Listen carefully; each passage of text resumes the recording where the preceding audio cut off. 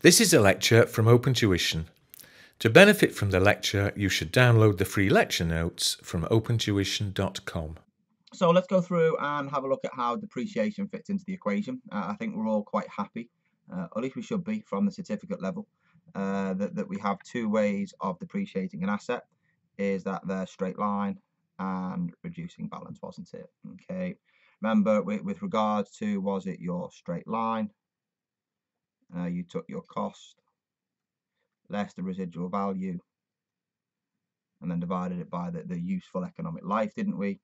And then for the reducing balance, you took your carrying value and then multiplied it by a percentage, wasn't it? Okay, the straight line matched the depreciation to the benefits that we got. So the benefits being the equal benefits each year, and therefore equal depreciation charges each year, whereby then reducing balance was whereby we got more benefits earlier in the asset's life, so charged more depreciation, wasn't it? Okay, sound familiar? Should be. Okay, hopefully it is. Okay, we're not going to focus too much on doing any crazy depreciation calculations from the certificate level. What we want to go through and do is just update it to see how things appear at this level now at F1, whereby it looks more at changing your methods of depreciation or changing your estimates. Okay, so if we look at the paragraphs below, I think one thing to note, particularly when we get to some later aspects in the syllabus, is that depreciation starts when the asset is ready for its intended use. So not when it's actually being used. So that's something that could catch you out in F1, isn't it? You know, the asset is ready for use in August, but it is not being used until November. When do you start the depreciation? If it's ready in August, you depreciate it from August. So however many months to the end of that financial reporting year. Okay. So we start it there, if you like, at the earliest point in time. That's essentially when we start to get the benefit, isn't it? As soon as it's ready. Then the key bit now is then looking at your change in estimate. So the estimates that you have in terms of your changes are residual value. You may change the residual value estimate. You may change the life and the estimate there. You could even change the percentage that you apply to your reducing balance. There's nothing stopping you there changing the method from straight line to reducing balance and vice versa, is there? Okay. Key bit is whatever the estimate is that you have changed, you apply that to the carrying value at the date of change, and then you apply the new estimate.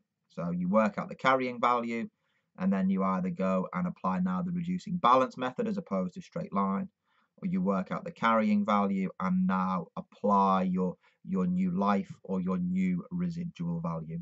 Okay, so the key bit is you work out the carrying value and then apply what is new. Okay, sound all right? Should be. Let's go through there and have a look. Is it at the examples? Okay. So the first one that you've got there is looking at a change in your useful life. So it says calculate the amounts to be shown in the financial statements of Ecuador for the year ended the 31st of December. Is it 2015? Okay. So it says Ecuador bought an item of property, plant and equipment for 25 million on the 1st of January. Is it 2012? And depreciated it over its useful life, is it of 10 years? So based upon that, 25 million, 10 years is at $2.5 million per annum from January 12. Is it the December 2014? So 12, 13, 14, that's 3 years later. The asset's remaining life was estimated at 5 years. So what we're going to do is with that 31st of December 2014, subsequent years, we will depreciate that asset over 5 years. But what we need to do there is we need to apply that, don't we, to the carrying value. Okay, so let's go through and have a play around with it and make sure that we are happy. Okay, so what we need to do is we need to work out the carrying value, don't we? at the 31st of December? Was it there 2014? So if that's the case, we had the cost, which was the 1st of the 1st, 2012, which was there at $25 million, wasn't it? Okay. We need to charge, is it depreciation? Is it there, I think, for 3 years, isn't it? For all of 12, 13 and 14. Okay.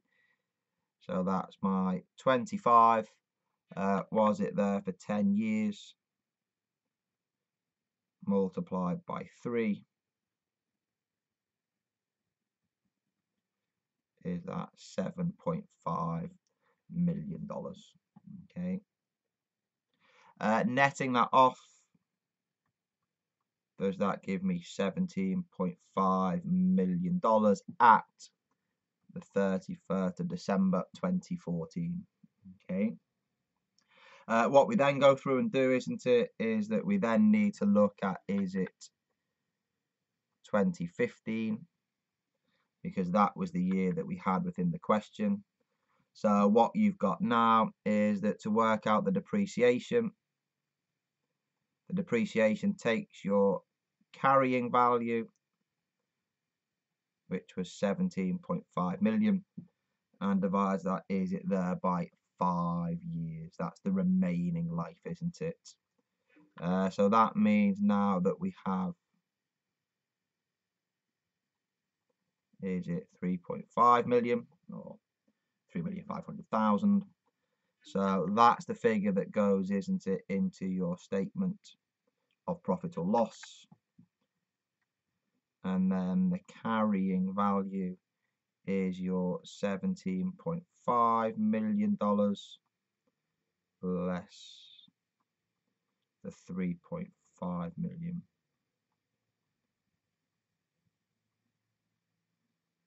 Which gives me 14 million, which goes to the statement of financial position, doesn't it? Okay. There we go. Happy with that? No, yes. If you're not, rework it, rewind the video back, have a check, see that you're happy with it. I think the key bit that you've got there within that question, isn't it, is that the initial change took place on December 14. Okay, so that was 3 years since the acquisition. And then the next year is 2015, isn't it? So the carrying value at the end of the previous year, 2014, is then used, isn't it, to work out the subsequent depreciation. Let's have a look at the other example, whereby you have, is it a change in method? Okay, so either straight line to reducing balance or reducing balance to straight line, one way or the other. Doesn't matter, whichever way you're going, you need to work out the carrying value at the date of change, isn't it? Okay. This example, it's horrible, but we'll go through and have a look at it. So it says, what would be the depreciation charge? Is it there for the year ended December X9? Okay. So it says a lorry was purchased for $80,000. So that's my initial cost. That's why it's a horrible example, because it was done on the 1st of January X4. Years ago, isn't it? Okay. When its useful life is estimated to be 10 years with a residual value of 10. However, the policy was 20% reducing balance. Okay. It then says, is it on the 1st of January X9? The directors have now decided that to give a fair presentation, a depreciation policy of straight line over the life should be followed, and there has been no change in the estimate of the life as a result. I think the key bit there is to work out the carrying value at January X9. How many years has the asset been depreciated for? Well, all of X4, 5, 6, 7, 8. Okay, so from, is it X4 to X9? There are 5 years of depreciation. From January X9 onwards, we're going to apply it straight line. And if there's been no change in the original life, if it was originally 10 years, then what you've got there is that there are 5 years still to go. So whatever carrying value we work out, we will depreciate that over the final 5 years of the asset's life. To go through and work out the figures, to work out the carrying value, I think that the notes at the back do it in a detailed, long-handed way. You don't have the time within the exam to do it the long-handed way. So if it is 20% reducing balance, that means that the carrying value each year will be 80% of the original value. There are 5 years, so I need to multiply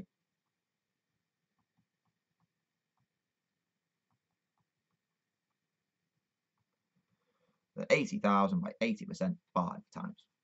Okay, it saves you doing 80,000 multiplied by 20% and then deducting that figure from the 80 to work out the carrying value, taking 20% of that carrying value, deducting it, and then, yeah, key bit, 20% reducing balance means that after each year, there will be 80% of that balance remaining.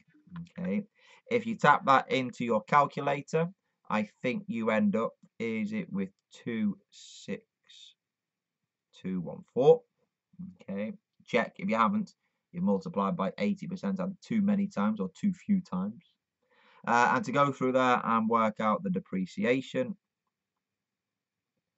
you take your carrying value of 26214 and divide it, is it, by the 5 years. Tapping that on your calculator gives you 5243. Voila, as they like to say in France. Okay, there we go. I think the hardest bit of it, apart from the reducing balance method of depreciation, is the counting on the fingers. And I'll say that so many times as we go through the overall course. Yeah, dates are crucial. And if you make a mistake on the date, you get the question wrong. So read the questions carefully and don't be embarrassed to count on your fingers. Okay. Other than that, I'll see you in the next little session when we begin to look at the revaluation model. Again, another little bit of revision with bells on top from your certificate level. See you then.